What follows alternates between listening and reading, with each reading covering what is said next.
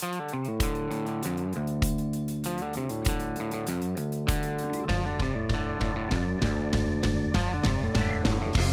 there's lots of houses being painted today by lots of other teams.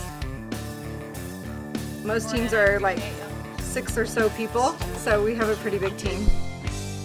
We're gonna have upwards throughout the day, probably 20-25 people out here today.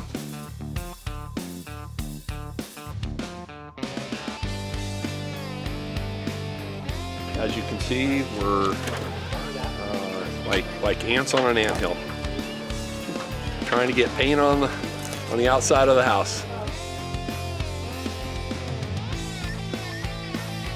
Doing the volunteer work, and I know that really matters to ESI. It's part of our culture and who we are, and it matters to us as a community living team.